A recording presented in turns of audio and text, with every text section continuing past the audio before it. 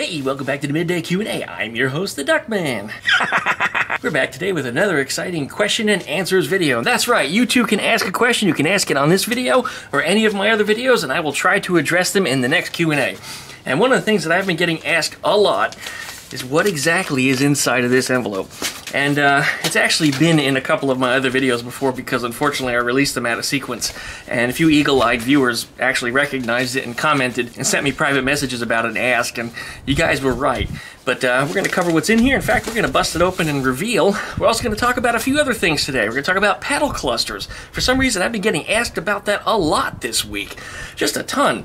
How does the pedal cluster work, and why does it not fall onto the floor? Or if yours does, why does it fall onto the floor? So we're going to talk about that and a few other things. We're also going to discuss my mailing address and a website that I've been working on. So you guys are going to want to watch this video. There's a lot that I'm going to try to answer and a lot that I'm going to try to cover. So please stick around and watch. Don't forget to licky, likey, comment, and subscribe. Pluck the dingle belly down and subscribe. That way you get updates every time I upload a new video. And we'll be back right after the intro.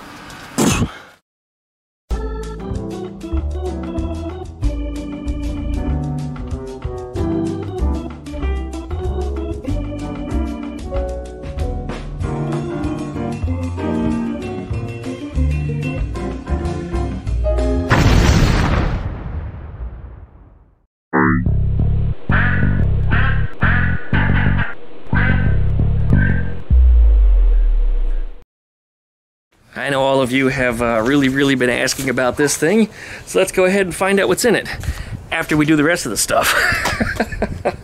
Let's talk about the pedal cluster that you see down here on my Beetle chassis. This belongs to Eleanor, my 1956 Beetle.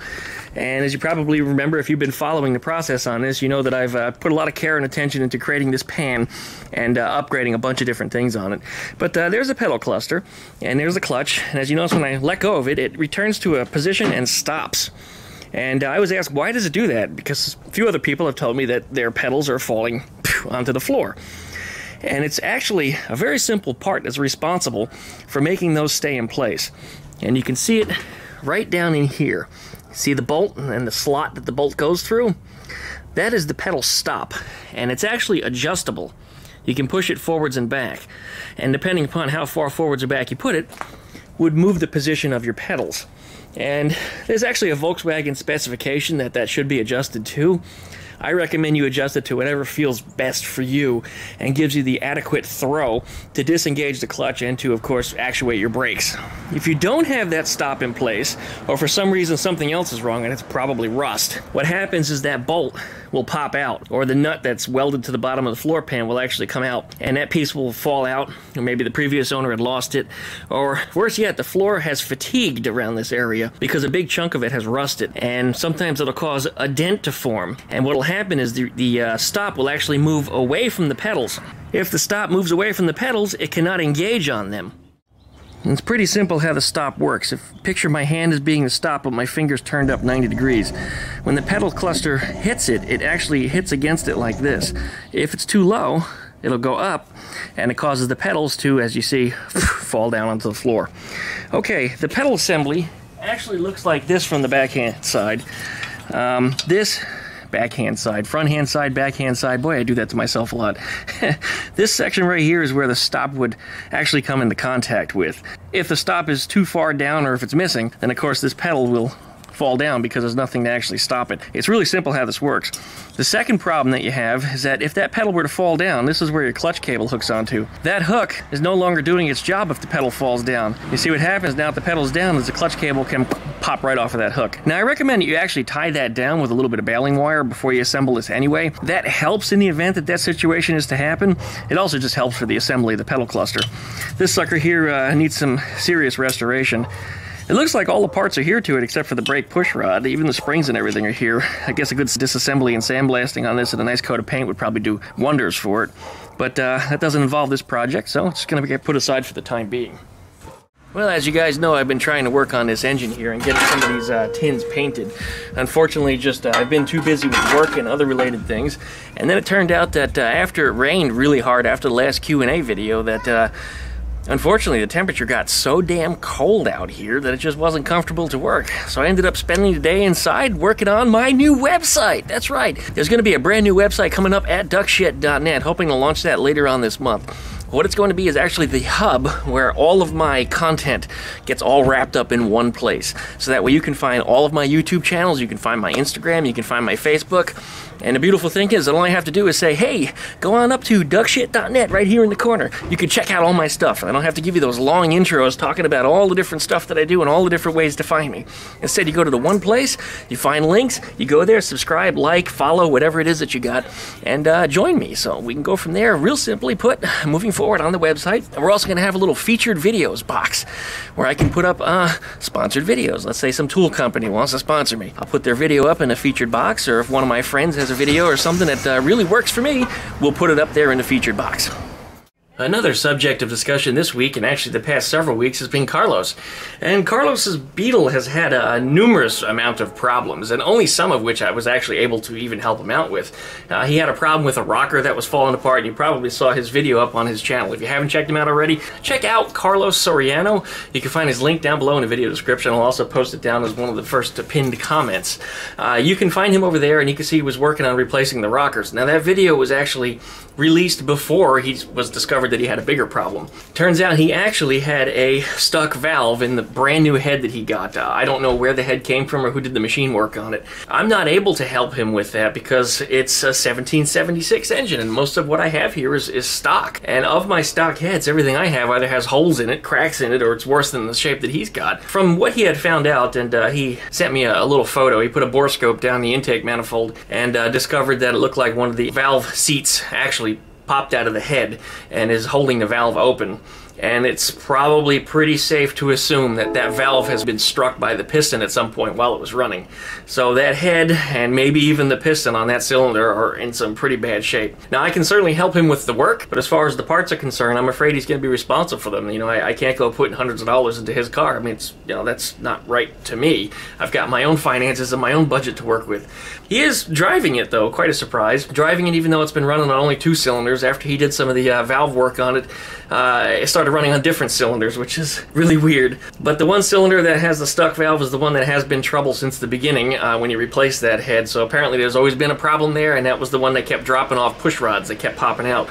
So maybe the rockers weren't absolutely to blame. Maybe that valve periodically was dropping the guide, and maybe the guide would suddenly go back into place. You know, that's why the valves all looked even most of the time when you did valve work on it, and then why the thing would always come out. But Carlos is working on his own schedule, I work on my schedule, and two of us really don't meet up a whole lot in between.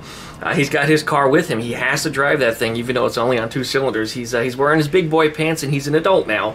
You know, he's going to be 21, I think, soon. I think he's 21. But yeah, he's got his own responsibilities. He really doesn't need me except for maybe a little bit of help here and there, and he contacts me when he does, and he knows that I can't help him always. But when he needed a set of rockers, hell, I had a set ready for him, but somebody else ended up donating a set before I could get these to him. But yeah, it looks like he's gonna probably wind up needing a new head or at least a valve job on it. I don't know if you could press another valve seat into that head and be done with it. It very well may have cracked between the valves, and what happens is on the head, there's 2 valves, typically intake, exhaust, right next to each other. If a crack forms between them, the head actually opens up just a hair and those seats will fall out. And that could very well be what happened to him. He might have just had a crack that formed in there and the seats fell out. He hasn't gotten a head popped off yet. Hopefully he will this weekend. I'm excited to see what's inside of there, but I'm sure he'll release a video up on his channel. Keep sending him comments on his videos. I know he doesn't respond to them. I've been getting on his ass about that. You know, Carlos, hey, you got to respond to the people that are asking you questions or sending you comments. At least say thank you, you know, or hello. Responding to comments is a big and very important thing on YouTube for your engagement, as YouTube likes to call it. The more you can engage people commenting on your video, the more exchange you have back and forth, the better that video will be rated in their little content system that they have. All with that YouTube algorithm. A lot of the things that I do that you guys hate, I'm sorry. I do them for the YouTube algorithm. I try to get my videos rated a little bit higher. I mean, that stuff does matter to me. You may not like it, you know, there's a lot of things that it's just you may not agree with, but I gotta do it because YouTube makes me do it. But anyway, that's enough on that. Another thing we've got coming up is I'm getting a brand new P.O. box. That's right, I'm moving all my mail to a P.O. box across town. I'm actually going to try to finalize that tomorrow, and then I'm going to push the address up on videos, and Skeeter's birthday is coming up 2 weekends from now. She's going to be 17, so hopefully we'll accept some gift cards and stuff. That was one of the limitations why I didn't have people doing that this year, because I knew my other P.O. box was going to expire, and I was sick and tired of paying their way too expensive fees. So I was going to move it over to a virtual mailbox place across town instead. So anyway, if you watched the last Q&A video, remember this manila envelope here. A lot of people were curious what was in it. I said I had sold my white Beetle. Now, for those of you that are really eagle-eyed, you remember, if you're watching the tech session video, you remember that joke that I played on Carlos. What's in that envelope is $10,000.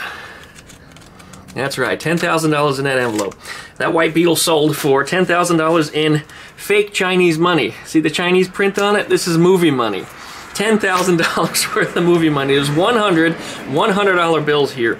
And this, Basil, thank you very much. But, you know, if you sent me fake money, it might be $10,000. I wasn't even asking that much for the car. But if you're going to send me fake money, I have to send you a fake Beetle. Here's the fake Beetle. There you go. So for those of you that were in question as to what it was quite a surprise to me when I opened the envelope. I know I didn't order this. Like I said, he sent it from Amazon. You don't send somebody payment for something through Amazon. I don't think Amazon has any type of banking services, not yet anyway. I wouldn't be surprised if they wind up doing that in the future like Walmart has.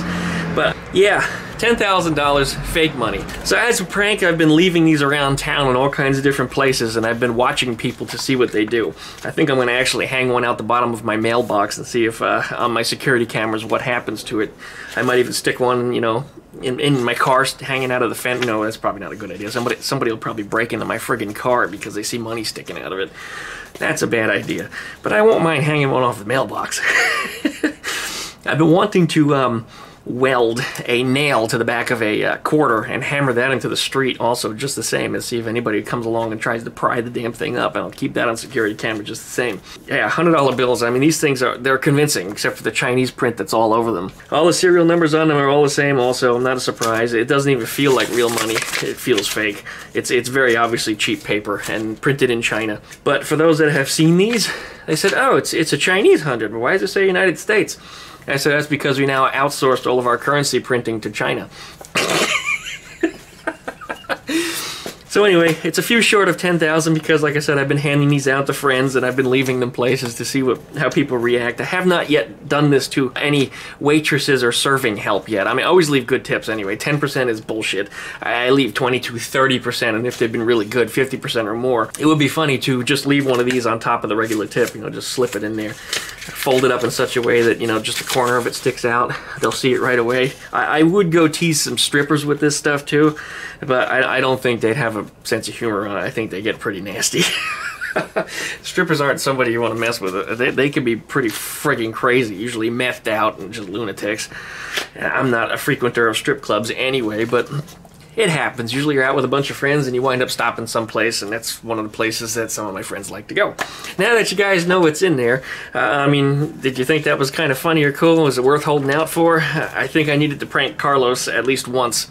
And had I have not released the videos out of order, you would have seen them in the proper order. Anyways, as always, like, comment, subscribe, pluck that dingle bell you see down there next to subscribe button, and when you get updates every time that I upload a new video. Don't forget to check out Duckman Cycles VW Garage up on the Facebook group page. Check out duckshit.net right up here in the corner. I think it's in this corner anyway, right up here, duckshit.net. That is my website address, and it's currently pointing to my Patreon account. You too can be a member and help sponsor or support this channel and my projects and the things that I work on. The little bit that you guys help me with has helped me to get new camera equipment, and geez, I really paid through the nose for that, and as well as any tools or other stuff that you guys want to see. As I said, P.O. Box is coming up soon, so if you guys want to send me something you'd like me to feature, or if you're interested in getting your video featured up on my new website, also check out the Patreon, duckshit.net.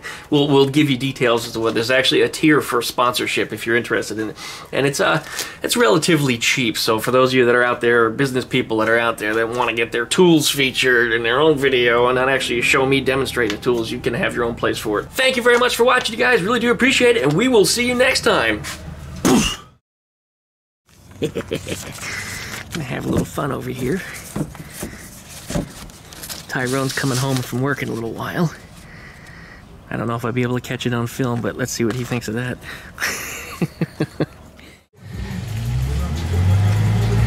Hear all that noise? Tyrone is home. Let's see if he sees it.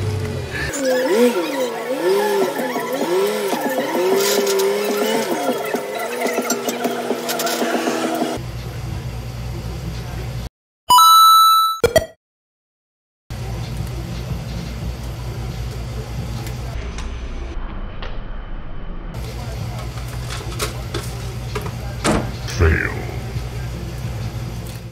So yeah, he missed it. I went over there and I asked when he came out for a smoke if he got the treat that I left him, and he didn't know what I was talking about. So he opened up the trash can, and laying in the bottom of it, there it was. And his eyes opened real big. I said, it's fake as hell. I said, don't try to spend it. I said, but you could take it inside and play a trick on your wife with it. And he couldn't wait. So he just took it inside. We'll see what happens with it. But of course, it's not going to be in this video. Thanks for watching, you guys.